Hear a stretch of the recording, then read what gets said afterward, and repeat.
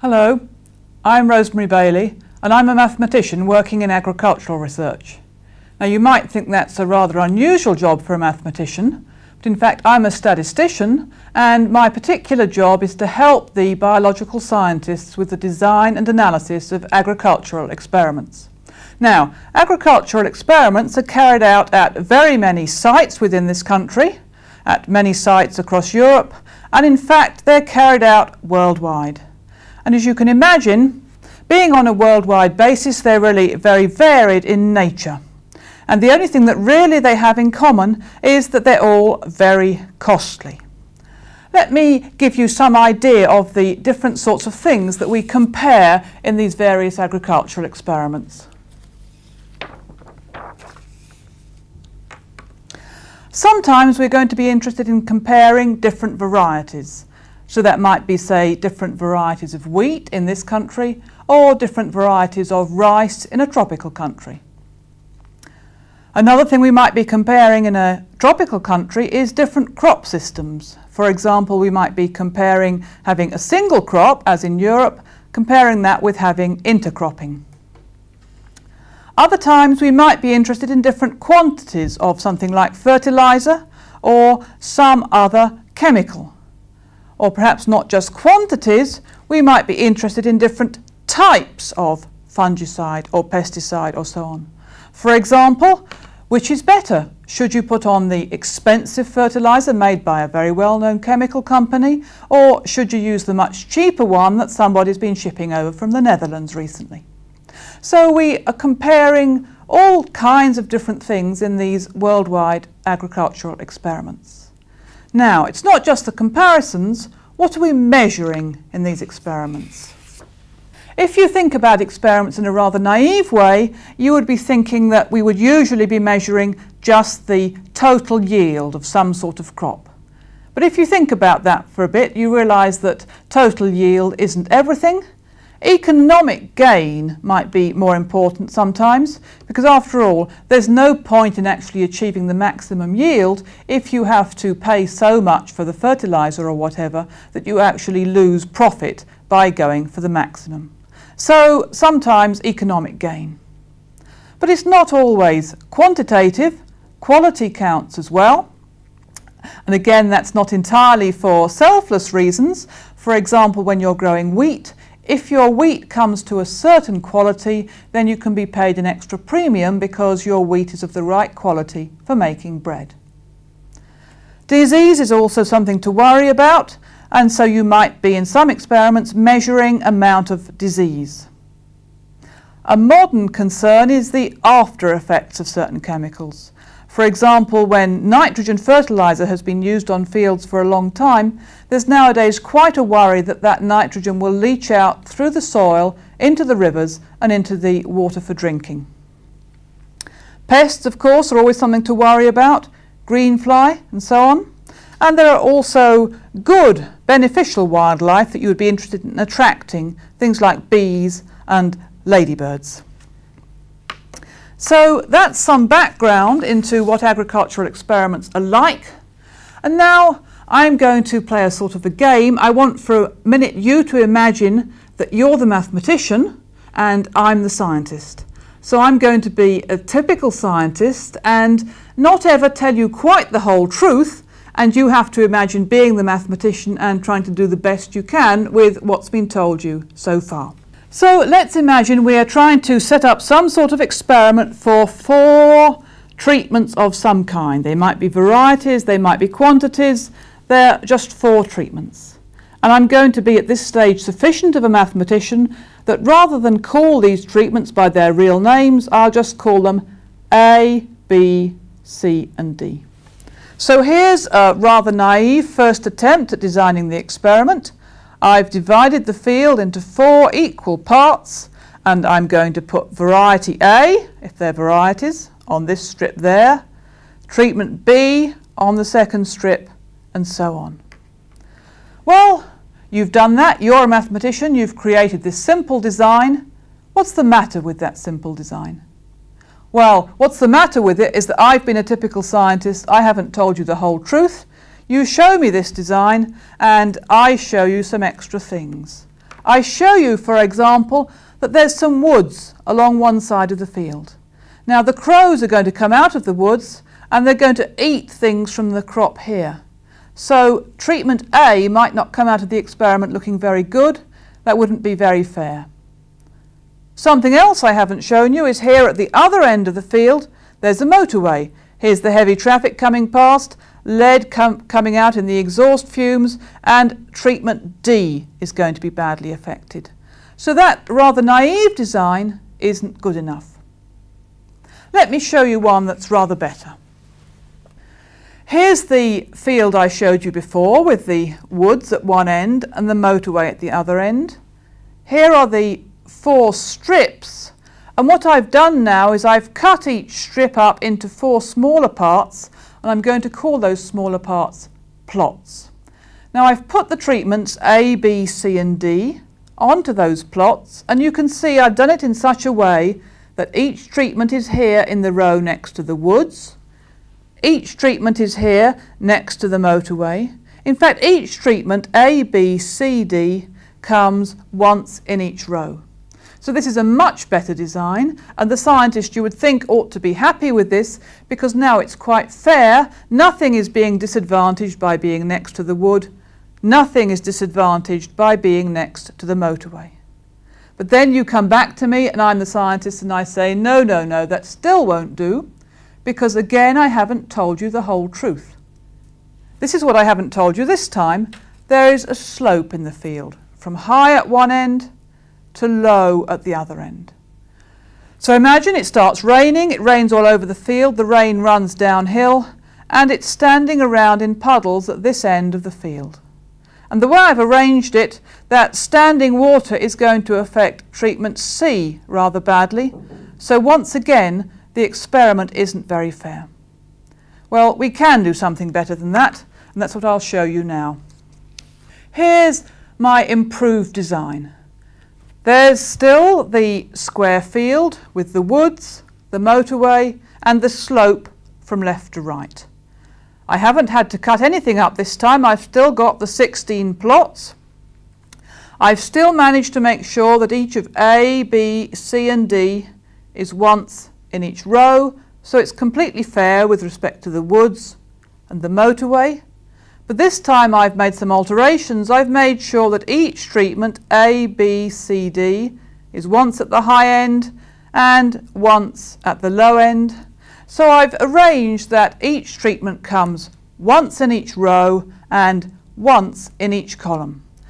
And this is a very special sort of design, and it's called a Latin square.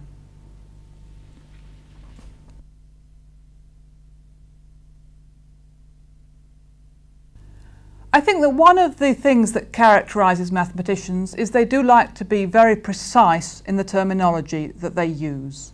So every so often in a piece of mathematical work you'll find a big heading, definition, and then something which makes rather clear and precise the words they're using. And I just showed you something which I called a Latin square. So here I've used this red squiggly underlining to tell you that I'm going to carefully define what I mean by a Latin square. So a Latin square of size n, where n is some whole number, well, it'll be a square, n by n. In that square we'll have n letters, and the letters are put in the square in such a way that each letter occurs once in each column and once in each row. Now, although I've talked about letters, in fact I'm going to be fairly relaxed, fairly tolerant about what I allow to be a letter. For example, sometimes I'll put numbers in a Latin square, or I could put symbols or colours, anything so long as I have n different things. So let's have a look at some examples of Latin squares. Here are 2 Latin squares of size 3. In each case I've just started off with A, B, C in the top row, and you can see rather quickly that once I've done that there's only 2 choices. Either that diagonal is all the same letter or that diagonal is all the same letter. So those are the 2 Latin squares of size 3. For a Latin square of size 4, I've already shown you one, we constructed it before. Now what about size 5?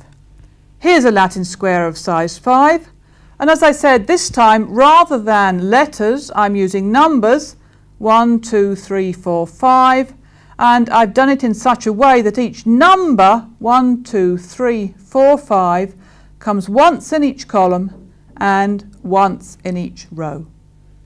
Now there I numbered starting at 1 up to 5, but sometimes mathematicians are a bit perverse and they find it convenient to start their numbering at 0. So now if I jump to n equals 7, here is a Latin square of size 7, and the letters are the purple numbers 0, 1, 2, 3, 4, 5 and 6. And if you look along any row, you can see that each of those numbers comes just once. And if you look down any column, you can see that each of those numbers comes just once. So those are all examples of Latin squares. Now when a mathematician has defined something, usually he or she will ask himself a question. I've defined something, is it easy to find those things? So I've said what a Latin square is it easy to find one? And what you have to do is imagine a sort of game here. If you're the mathematician, a customer comes along and says, I've got a whole number, say 10, and you have to quickly be able to find a Latin square of that given size. And as you can see, I've put the answer down here, a fairly emphatic yes, it is indeed very easy to find a Latin square of any given size. And I'm going to show you how. I'll show you how on the particular number 5, but I think you'll see as I go through it that the method that I give you is in fact quite general. Here's the method. It's called the cyclic method. And I start off by writing in the top row the numbers 0, 1, 2 up to 4. So that's because I've got 5 numbers. I stop at 4. Now to make the second row, I take the first row and I pull each number down 1 and forwards 1 place. And then to fill up that last hole, I take that 0 and cycle it round the back to there. That makes the second row from the first row. To create the third row, I do the same sort of procedure again. I take the second row and pull it forwards like this. And to get to the end, I take this 1 on the front there, cycle it right round the back and put it on the end. So I start off with an obvious row. I construct the next 2 rows in quite a simple fashion, and I think you can see how I'm going to finish the construction. I keep doing that, and here are the last 2 rows constructed by pulling things forward and then cycling them round the back. So that's the cyclic method of construction. There's another way in which we can look at this. Supposing we look at a row and start to go along it. As we go to the right, we seem to be adding 1. 1 plus 1 is 2. 2 plus 1 is 3. 3 plus 1 is 4. And then here we have something that looks a bit curious. It seems as if we ought to be able to say that 4 plus 1 is equal to 0. Well, you may not all be familiar with the idea of an arithmetic where I can say that 4 plus 1 is equal to 0. So I'm going to have to make a little diversion now to explain this rather strange sort of arithmetic.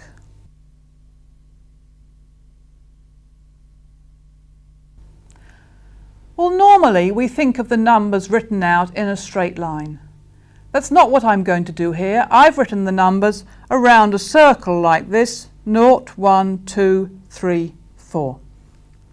And on this circle, addition is going to correspond to moving in a clockwise direction. So what do I mean by 4 plus 2? I mean start at 4 and move 2 steps clockwise. Start at 4, 1 step, 2 step, we get to 1. So I write 4 plus 2 is equal to 1. Now I sometimes put this little 5 at the bottom of the plus sign to show you that this isn't ordinary arithmetic, That little 5 is the first number that's missing. As you go around this circle, we don't have a 5 after 4, we go back to 0.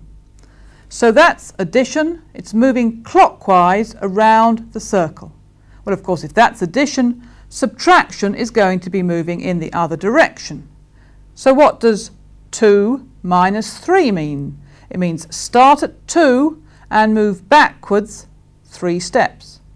Start at 2, go backwards 1 step, 2 step, 3 steps, and we find that 2 minus 3 is equal to 4 in this rather strange arithmetic, and again I put a minus with a little subscript 5. Now, in point of fact, that sort of arithmetic, even if it seems strange, is not really unfamiliar to anybody, because in our daily life we're dealing with that sort of arithmetic all the time. Just look at this picture here. It's the familiar clock divided up into the 12 hours. And here 12 is what is sometimes going to be replaced by 0. You're all familiar with this problem. If you catch a train at 12:30, should you call it 12:30 or 0:30? Well, how does it work? Supposing it's 10 o'clock now and you and I agree to meet in 5 hours' time. Well, we both know that that means at 3 o'clock, 10 plus 5 is 3 in this system with the ordinary clock. And subtraction, of course, subtraction is moving in the other way. Here's an example where that might happen in real life. Supposing it's now 2 o'clock in the afternoon, and I say to myself, well, San Francisco, they're 8 hours behind us. What time of day is it there? Could I telephone them? I have to say 2 minus 8. 2 minus 8, go back 8 steps. I find it's 6 o'clock in San Francisco. So this sort of thing we're all doing every day on an ordinary clock is what I'm now generalizing to. I've shown you a sort of clock with 5 numbers round it, but we can do that for any whole number, and that gives us a system of arithmetic which is called modular arithmetic. And this is how it works. If you take a number A and a number B, you simply add them together in the ordinary way, but then if you have something bigger than n, you divide by n and just write down the remainder. The way to write that in symbols is A plus B with a little n at the bottom of the plus sign. This is where n is the thing that should be at the top of the circle where we put the 0. And the way this is pronounced, that formula there, it's usually pronounced A plus B modulo n.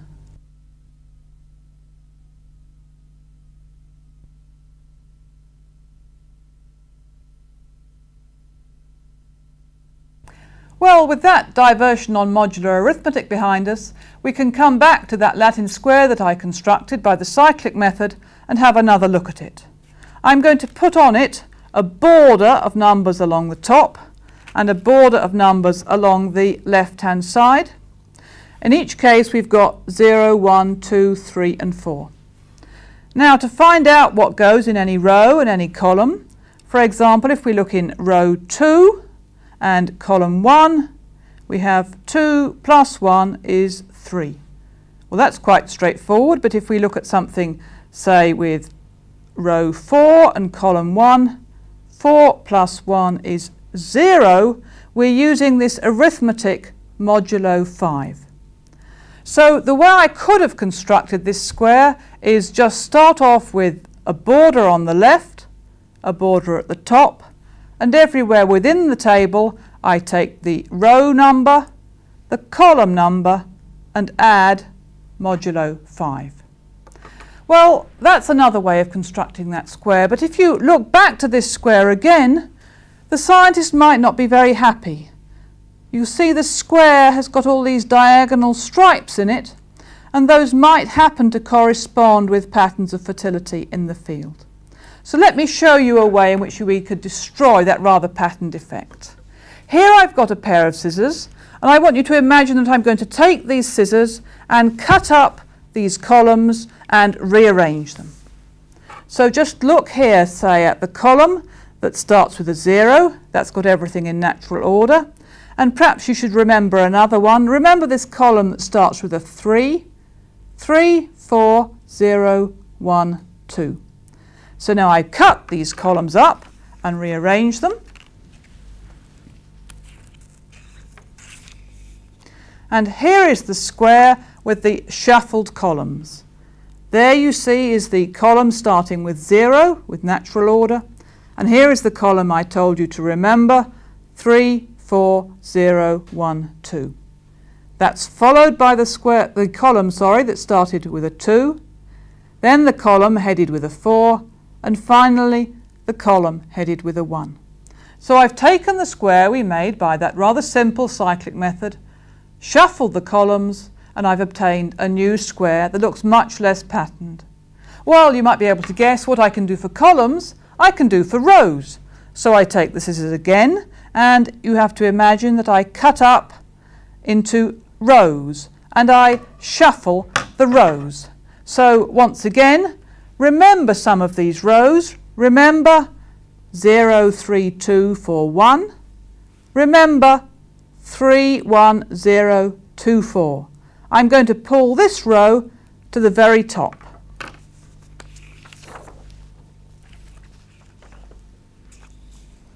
And here's the result. The row 3, 1, 0, 2, 4 has come to the top, above the row 0, 3, 2, 4, 1. And this is the row that began with 1, the row that began with 4, the row that began with 2. Now in all this cutting up and shuffling, I've carried the borders along with me. So before we did the shuffling, we had the property that you take the row number, you take the column number and add them together. Well, that property is still there. So if I want to know what's in that little square, I take the row number 1, the column number 3, add them together, and of course if necessary you do the addition modulo 5. For example, 4 plus 4 is 8, which is 3 modulo 5. So rather than going to all the trouble of making a square, shuffling columns, shuffling rows, you can do the same thing in a more simple way by just shuffling the numbers along the top, shuffling the numbers down the side, and then doing addition within the square. Well, of course, that's something that we can write down in general, and I call this whole method the shuffled cyclic method. It's valid for any whole number n, and there are 3 steps.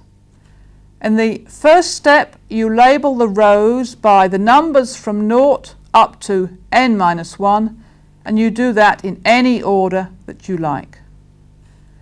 In the second step, you label the columns, again by the numbers from 0 up to n-1, in any order at all. And then, to find out what goes in the body of the square, you look at the little square in the row labelled A and the column labelled B, and what you write in there is A plus B modulo n. So you use modular arithmetic, and that gives you a general method of constructing a Latin square. Well, why does it work? I haven't got time to show you in detail, but I want to give you a flavour of why it works. We need to make sure that every letter comes once in each row and once in each column. Let's just consider how we can make sure that each letter comes once in each column. So think about the column which has letter B at the top, and choose any letter. Let's choose the letter C. We want to make sure that the letter C comes somewhere in that column. How do I do that? Well, I say what row must it come in, and I'm going to choose the row which is labelled C minus B modulo n. Because the rule for what we put in there is I take this number, C minus B, add it to that number, C minus B plus B is C. So that's how we get the letter C in that column. And the same argument works for all letters in all columns, and the same argument works for rows as well. So that answers the question which I posed to you at first. Is it easy to find a Latin square of any given size? Yes, it is. Well, as I said, that would be the first question a mathematician would ask following a definition. Is it easy to find such things? We've answered that question. So we now go to the other extreme and ask a second question. Is it easy to find all such things? If you give me a whole number n, can I easily give you all Latin squares of that size? The answer this time is even more emphatically no. I want to demonstrate that by showing you a table of numbers of what's known about some rather small Latin squares. In this table here, on the left I've got numbers 1, 2, 3 and so on. That's going to be the number n, the size of the square. In the middle I've got how many Latin squares of that size you can make by the shuffled cyclic method. That's the method I've just told you about. And in the column on the right, I've put down how many Latin squares there are altogether of that size. So for n equals 1, there's not really very much to do. There's just one Latin square. Similarly, when n is 2, there is really no choice. When n is 3, I've shown you that there are 2 Latin squares and they are both shuffled cyclic. When n is 4, you can make 18 squares by the shuffled cyclic method, and as you can see here, there are also 6 other Latin squares that are made by a different method. When n is 5, there's 144, which you can make by the shuffled cyclic method, but over 1,000 altogether. N is 6, over 7,000 by the shuffled cyclic method, over 1,000,000 altogether. And as you go down these columns, you can see these numbers are rapidly getting very large. But there is a difference between the two columns. In this column, even though here I've put only approximately 3 times 10 to the 8th, that's really because I was getting lazy. I do actually know a formula that will enable me to calculate the numbers of shuffled cyclic squares of any size. But when it comes down to all Latin squares of a given size, although these numbers are known exactly, when we get down to n is 10 or n equals 11, as far as I know, still nobody has yet succeeded in counting all Latin squares of side 10, side 11, side 12 and so on. So there's a question that's quite interesting. You can explain it quite simply, but even for small numbers like 10 and 11, it hasn't yet been solved how many Latin squares there are of that size.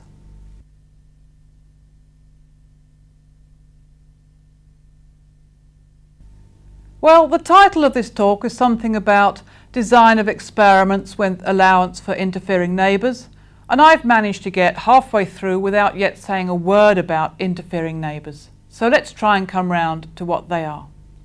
There's a great myth around that mathematicians are people who are actually no good at dealing with numbers and doing arithmetic. And in fact, that's not at all true. Most of us became mathematicians in the first place because of the fascination we had with numbers and their patterns. We're people who look at telephone numbers or car numbers and remember nice patterns in those numbers. Now there's a variant of that which you do as a statistician. You look at large data sheets, for example like the one here, and you get to sniff over, as we call it, data sheets and see something about the data. Now with a bit of practice we get very good at looking at such a data sheet and saying, oh look, that one must be wrong, or that one must be miscopied.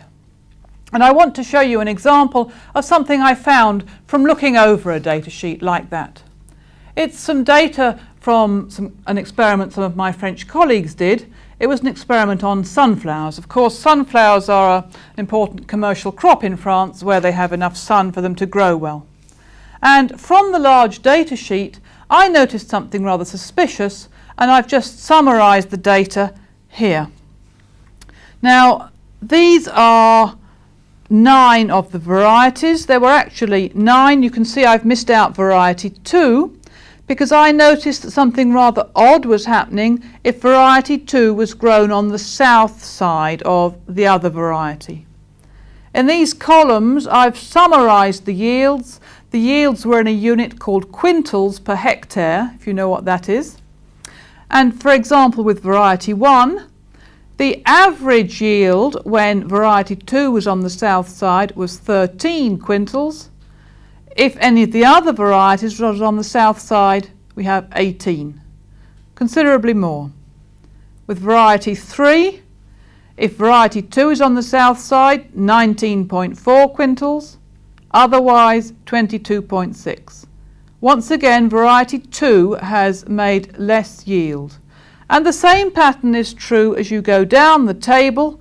The yield when variety 2 is on the south side is always depressed compared to what happens otherwise. And that's an example of what I mean by interfering neighbours. So let me be a mathematician again and give you a precise definition of what I mean by interfering neighbours. Well, first of all, what do I mean by a neighbour? Now, I don't mean the person who lives in the house next door to you. I mean the adjacent plot. And an interfering neighbour is a sort of treatment. I shall say that a treatment interferes with its neighbours if it affects the performance of treatments on adjacent plots. And I'm making no judgment about whether that is a good thing or a bad thing. Sometimes interference can be good, sometimes it can be bad. Now let me just give you a few more examples to try and make clear exactly what I mean by interfering neighbours.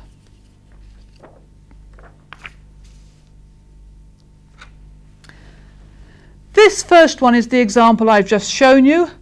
Tall varieties can shade their neighbours. Now in the case of the sunflower experiment, that was a bad thing because sunflowers need sun. But in some experiments in the tropics, shading can be a good thing because it means that the soil retains moisture. So that's a sort of interference that can be either good or bad. Now consider an experiment on different varieties where they don't all germinate at the same time. If you take a variety that germinates early, its roots will spread out into neighbouring plots and will take the water, the fertiliser, other nutrients before the later germinating varieties have a chance to grab them. That's bad interference. Now imagine an experiment where you're trying to attract bees. If you've got some sort of treatment that is very successful, it will attract masses and masses of bees to that particular plot, and the bees aren't going to observe the plot boundaries. They will spread out to neighbouring plots. So that's a sort of spreading of good interference. And finally, my last example of interference is of spreading but bad interference in fungicide experiments, where we have mildew. Mildew spores are wind-borne, and if you have a low dose of fungicide, or even a fungicide that isn't very effective, it will permit the mildew to develop, and it then is blown by the wind into the neighbouring plots. I want you to have that particular example of interference in your mind as I look back to one of the Latin squares that I showed you earlier. 4 letters A, B, C and D, each coming once in each row and once in each column. And as you can see, I've carefully put the north arrow in the corner of the plan. In practical experiments, that's actually very important because the person who goes out into the field and actually does something to the crop needs to know which way up to read the plan so that he doesn't mix up, say, that corner with that corner. Now I want you to imagine that we're using this particular Latin square for a fungicide experiment, and let's imagine that treatment A isn't very good. So I've coloured treatment A in red, and here the fungus, the mildew, is going to appear. Well, then the wind will blow, and I've put red arrows on to indicate what will happen if we have a wind blowing from the south. The mildew spreads to a C, to a B, to a C, and that's what I've recorded here. On the north side of this bad treatment we have C, B and C. Well, now I'm going to do the same thing for the other three directions. What happens if the wind blows from a particular direction and the mildew spreads? If it spreads to the south, then it spreads to C, to B and C again, as I've recorded there. If it spreads to the east, we get B, B, D. And finally, if it spreads to the west, D, B, B, like that. So if you look overall at this little table at the bottom, you can see that treatments B, C and D are not very evenly or fairly treated by their allocation with respect to this bad treatment A. For example, supposing we only have the mildew spreading to the north, then treatment B will apparently be a bit worse than it should be because it's affected by the spores blowing. Treatment C will be quite a lot worse than it should be, whereas treatment D won't be affected at all. Now, if we use this Latin square for an experiment and we didn't take account of this, we might come to the conclusion that treatment D was very good and treatment C was very bad, and that might simply be because D is never next to the bad treatment. So all that money we would have spent on the experiment to draw a false conclusion. So it's as well to be aware of things like this in advance. And in fact, if you look overall and imagine the spores spreading in every direction, you can see treatment B is going to be extremely disadvantaged and treatment D much less so. Let's compare that with another Latin square of the same size.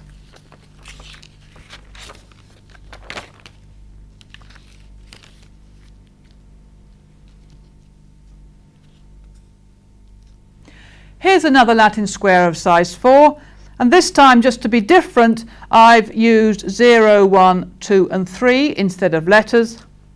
And now I'm going to imagine that it's the treatment 2, which is the bad one, and so I've coloured it red. Now if we have spreading towards the north, what do we affect? 1, 0, 3, as I've recorded there, 1, 0 and 3. So any spreading to the north affects treatments 1, 0 and 3 equally. Supposing we spread to the south, 3, 2, 1, 3, 0, 1, as I've written there. Again, each of the other three treatments is equally affected. There's no unfairness. East, 1, 0, 3, and west, 3, 0, 1. So this time with this particular square, if treatment 2 is the bad one, no matter which way the wind blows, there will be no unfairness in comparing the other three treatments. Well, I haven't got time to check it through completely, but in fact this particular property I've shown you here would be true no matter which one of these four treatments is the bad one. And that property is important enough that it's worth our giving it a proper, precise definition.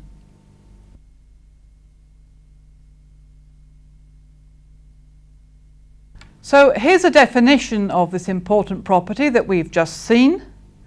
I'm going to say that a Latin square is complete if, no matter which treatment is the bad one, every other letter comes as a neighbour of that letter, once on the north side, once on the south, once on the east, and once on the west.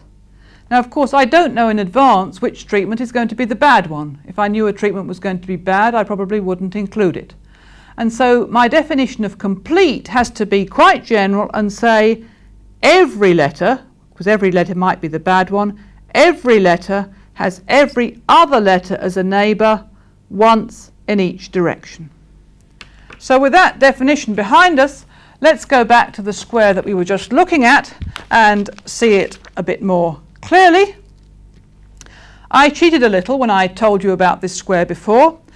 It wasn't really a square that came from just anywhere. It's a square that I made by the shuffled cyclic construction that I was showing you earlier. So here are the borders, 2, 3, 1, 0, 0, 3, 1, 2. There are 4 treatments, so the square is constructed by addition modulo 4.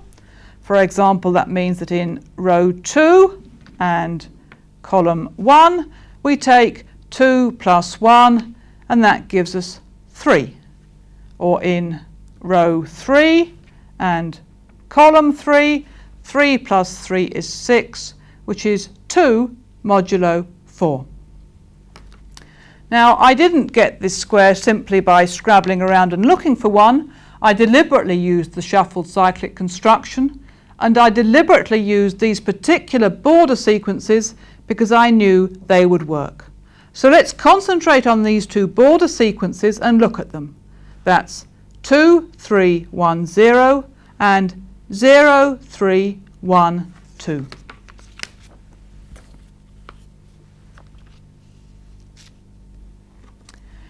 Here they are again, 0, 3, 1, 2 and 2, 3, 1, 0.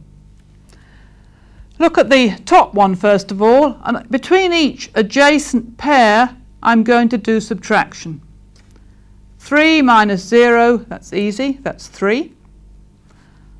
1 minus 3, well, you have to remember we're doing modular arithmetic modulo 4. So from 1 we have to go back 3 steps. 1 step back brings us to 0, which is the same as 4. Then go back 2 more steps and we get 2. Finally, 2 minus 1, no problem, that's 1. So having done the subtractions, we get 3, 2, 1, all different. Now the same thing with the other border sequence. 3 minus 2 is 1. 1 minus 3 is 2, in just the same way that it is there. 0 minus 1, well, modulo 4, that means go back 1 from 0. 0 is the same as 4. You go back 1, you get 3. So in each case, we've managed to get the numbers 1, 2 and 3, all different. Think a little about how these sequences are constructed. We can never get a 0 by subtracting because 0 would mean that 2 adjacent numbers are the same and we've taken them to be different. So we can't get 0, we can get 1, 2 and 3, and we've managed to achieve that we get them all equally often. And again, that property is something that I need to formalise with a formal definition.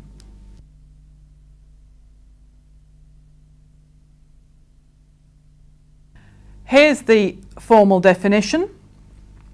If I take the numbers 0 up to n minus 1 and arrange them in some unusual order, calling the first number A1, the second A2, and so on up to AN, then I want to consider subtraction, as I was just showing you, between adjacent numbers A2 minus A1, A3 minus A2, up to AN minus AN minus 1.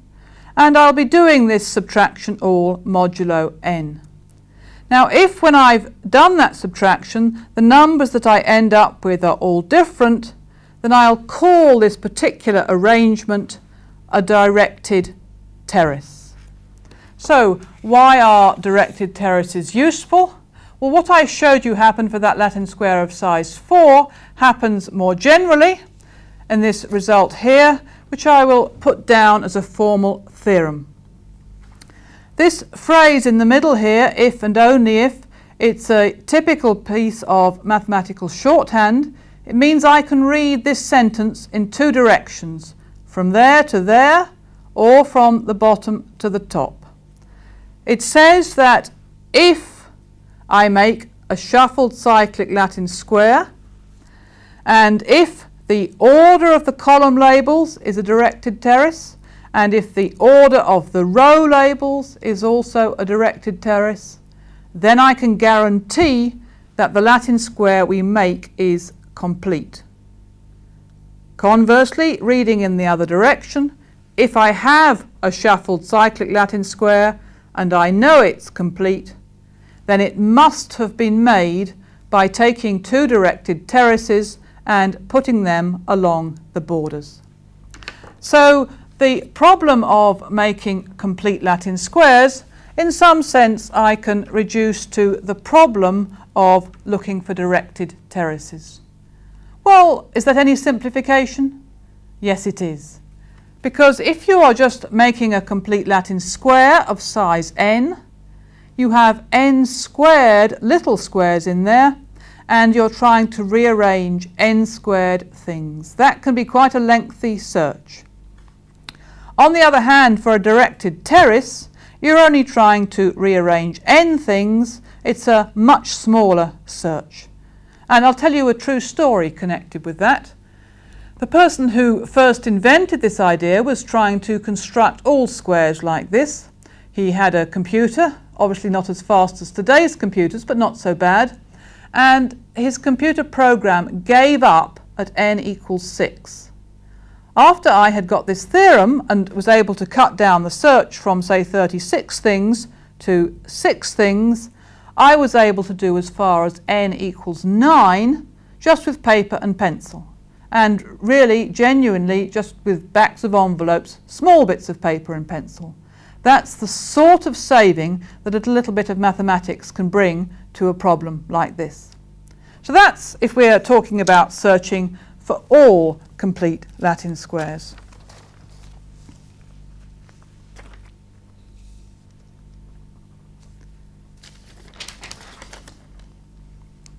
Supposing we just want one complete Latin square. Well, now I have two different things to tell you, depending on whether we have an even number or an odd number. If n is even, then here is a way that you can easily make a directed terrace. Start at 0, miss 1, put 1, miss 1, put 2, and so on, hopping up alternate spaces, and then you come back, filling in the gaps like that. This is what it looks like when n equals 8. To make things a little easier for you to follow the arithmetic, I've drawn the circle here to do arithmetic modulo 8. So we go 0, 1, 2, 3, and then come back in the spaces 4, 5, 6, 7. To check that we really have a directed terrace, we need to subtract.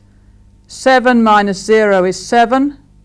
1 minus 7, well, that's 1. Go back 7 spaces. 1, 2, 3, 4, 5, 6, 7. We get 2. 6 minus 1 is 5, and so on.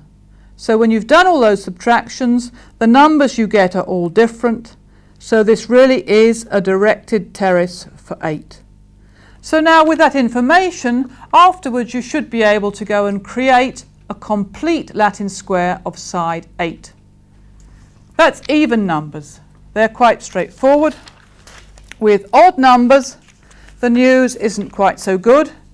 In fact, the news is as bad as it could possibly be. It's been shown that if n is an odd number, then no matter how big n is, there simply are no directed terraces at all for odd numbers n.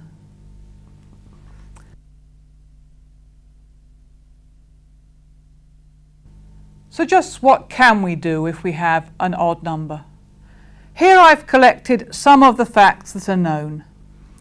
For 3, 5 and 7, those numbers are small enough that you can actually do enumeration, and you can find that there simply is no complete Latin square at all. Even if we relax things and ask for a row complete Latin square, what do I mean by that? I mean a square where I want balance for neighbours east and west, but I'm not worried about north and south. Even relaxing to just row complete, we can't find any such square for 3, 5 and 7. However, something interesting starts to happen at 9. There is a row complete Latin square, but nobody knows whether there is a complete one. Of course, by what I've told you already, there couldn't be a complete Latin square made by the shuffled cyclic method, but it might be possible that there could be a complete Latin square made by some other method, and at the moment we don't know. Going on, 11, 13, etc., at the moment nothing is known. And by that I mean just that. We haven't found a complete Latin square, but neither do we know whether one does or doesn't exist. But if we go on from numbers a bit higher than that, suddenly we start to have a rather positive result. If we have an odd number, which is of the form p times q, where p and q are both odd primes and q divides p minus 1, then in fact there is a complete Latin square of that size n, and it's made by a variant of the shuffled cyclic method. Well, the bad thing about this theorem is it starts to apply for moderately large numbers. 21, where p is 7 and q is 3, 39, 55, 57, and so on. Now, your attitude to this theorem depends rather on whether you're a pure mathematician or an applied mathematician. If you find it exciting that you've got a result like this going on forever, then probably you're a pure mathematician. If you look at it and say, well, this is no use, the first time I can apply this is 21 treatments, I never have those number of treatments, then you're an applied mathematician. So let's remember, this all arose from a distinct practical situation in agricultural experiments. And I'm going to leave you with a challenge. It's a true situation that happened to me once. I had a telephone call in my office. On the other end of the line there was a fairly important agricultural scientist from one of the experimental stations in Scotland. He told me he was trying to design an experiment on raspberries on treatments that would control mildew. He'd thought of making a Latin square, but he was a bit worried about the fact that mildew might spread into neighbouring plots, and someone had told him that he should take my advice. Well, I was delighted. I said, yes, great, you've come to exactly the right person. You just tell me how many different treatments you have and I will design you a Latin square. Well, he said, I've got 5 treatments. And we've just seen that there is no complete Latin square for 5 treatments. So, how would you design that experiment? And I'll leave you with that challenge.